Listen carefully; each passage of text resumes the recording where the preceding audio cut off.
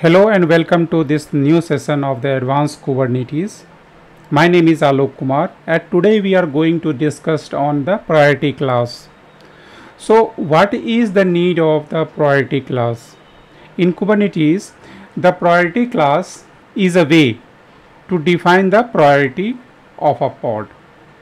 Okay, this helps the scheduler to decide which pod should be scheduled first and which one should be evicted in case of resource pressures like CPU or memory.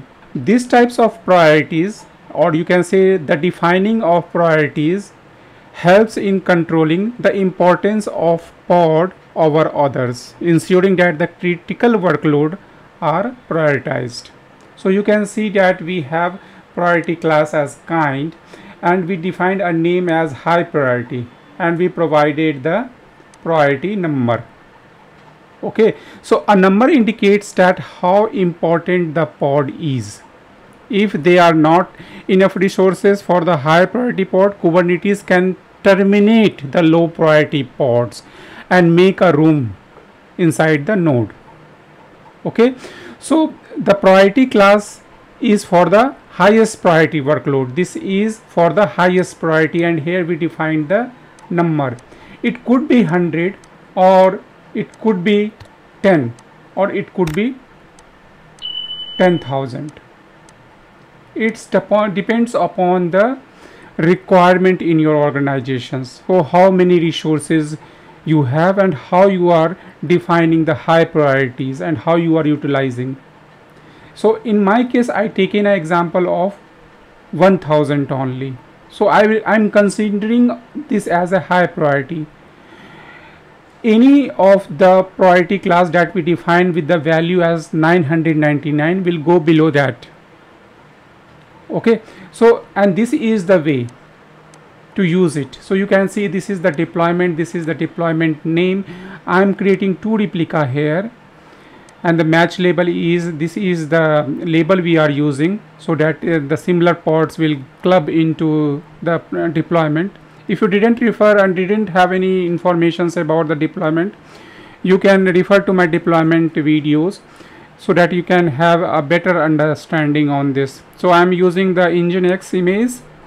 This is the container name, and this is the resource that I am utilizing for creating the pod, and this is the priority class. So in the demo we will see all the things line by line. Okay, and we will do all the things like creating the priority class after going to utilize in the demo. Okay, so if I say the value here, so it defines the priority value. Higher the number have the higher priorities, and you can see here the global default currently it is false, and it should be false. Why I am telling you? Because if you make it true, this will be the default priority class for all the pods, not the single one for that for which you are defining. So we will look into this as well in the demo part. Okay, so if you didn't define any of the pod as a priority class and you put it here true, it means that all the pods lie under the highest priority class which have this flag as true.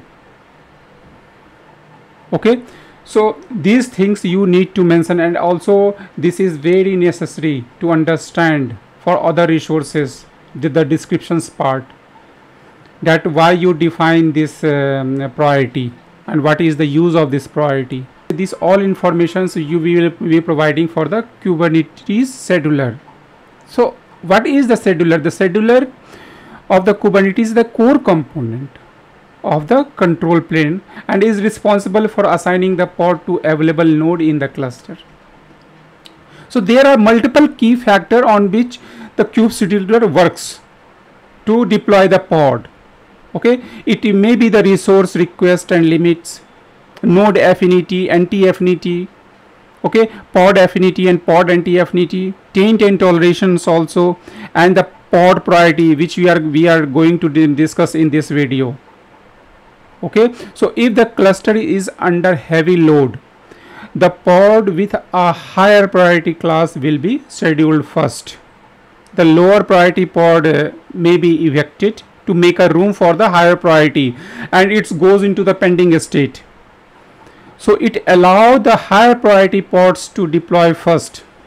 Okay, if there is already a pod running without defining any priority class, and there is no room for the next pod, and that pod have the flag of priority class as higher priority, then that pod will be evicted, or you can say goes into the pending state and allow the high priority pods to deploy first. So these are the, you can say, the key factors on which the kube scheduler work on to deploy a pod in a particular node. Okay, so we are jumping to the demo session to see all these things in more detail.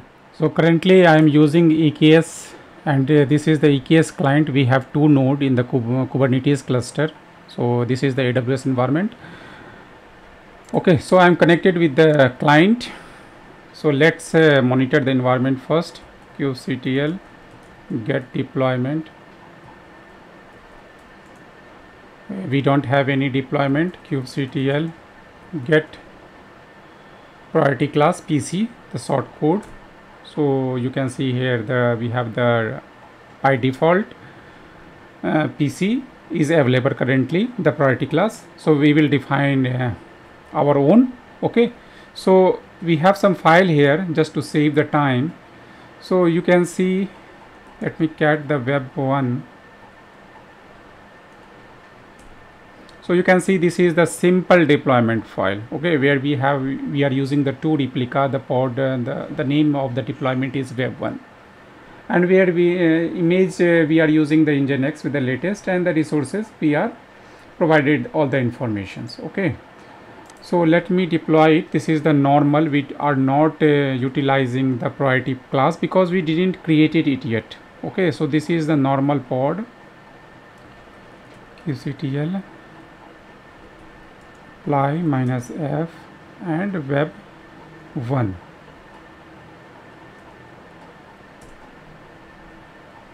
kubectl get deployment. So you can see both the pod is currently up and running fine. This is the normal pod. Now cat the priority class. So you can see the name is high priority.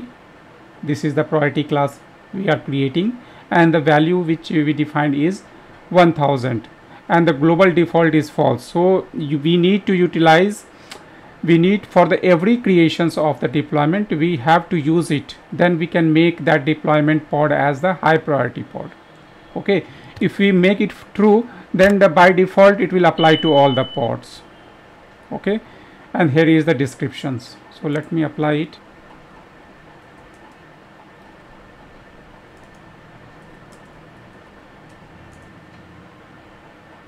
So it's created.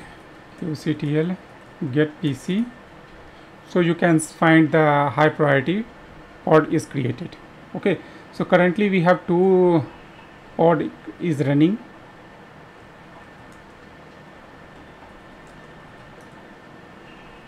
Okay, so both the normal pod is currently running. Now we have one more file of name web2 high. Okay, so let me catch it.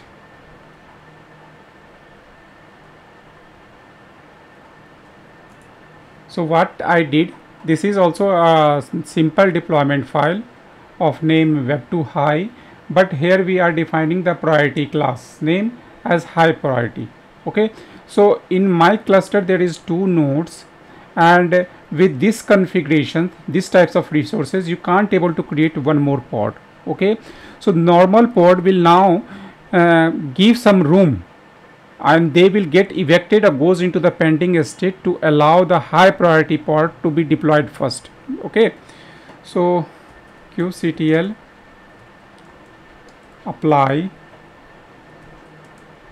-f web2.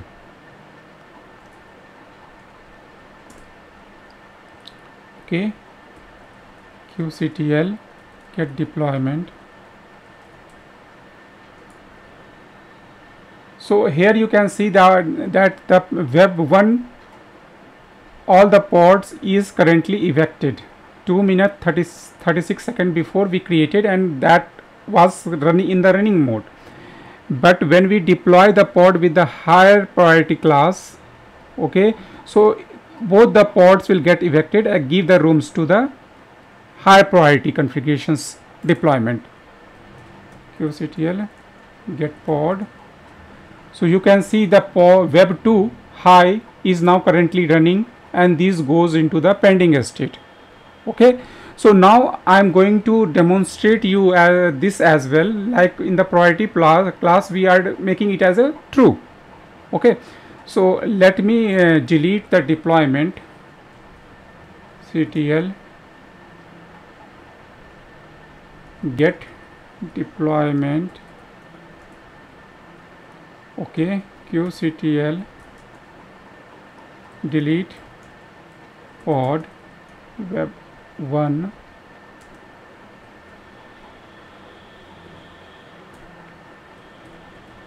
web 2 high. Okay, so what I am doing, currently deleting the pod web 1 and web 2 high.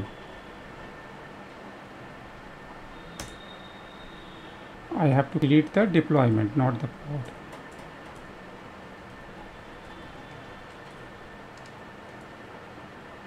So it will delete both the deployment. kubectl get pc,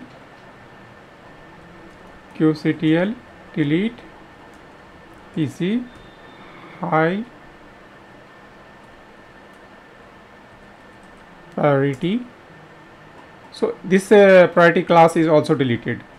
Now I am going to change vi dot priority class goes into the insert mode, and here instead of true false, make it true. Okay, and then save the file.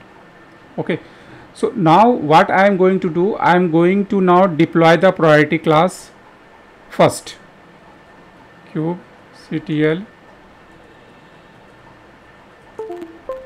apply -f priority class YAML. Okay, now cat web 1. So you can see this is the normal deployment file. Here we didn't define the priority class, but that flag we put as true, so it will automatically apply to this deployment, and this will become the priority. Let me show you. kubectl apply -f web 1. Okay, it's deployed. kubectl get deployment.